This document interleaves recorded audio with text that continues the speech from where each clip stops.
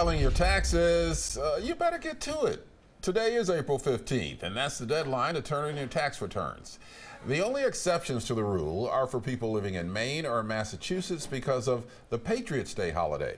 Now, the IRS says as many as 50 million taxpayers have yet to file. I'm one of them because I owe Uncle Sam money, so I'm going to make him wait for it. That's what I always did, too, yeah. Now, if you're unable to get everything in order before midnight tonight, there are still some options for you. Cor Harlan is live to explain the penalties for not filing on time and what the IRS recommends if you cannot meet that deadline. Cor?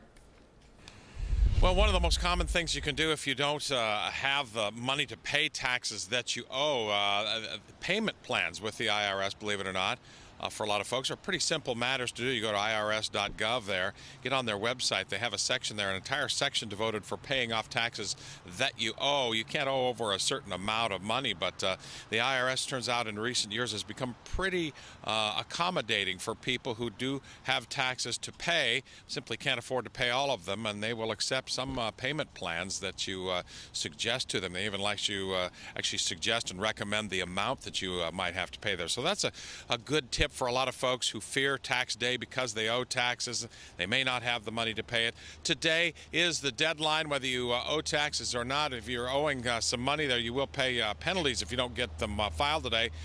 But you can also file an extension today. That's going to be something that you'll be able to pick up at a lot of post office, even print a copy online for the extension form that the IRS requires for you if you are not prepared yet to pay your taxes today. The paperwork is due. The IRS says, as Ken and Jenny mentioned there a moment ago, that as many as 50 million taxpayers have yet to file here on the final day before the taxes are due. If you're unable to get everything in order before midnight tonight, again, the IRS does recommend that extension. That'll prevent taxpayers from paying late penalties, but it will not provide more time to pay tax monies that are owed.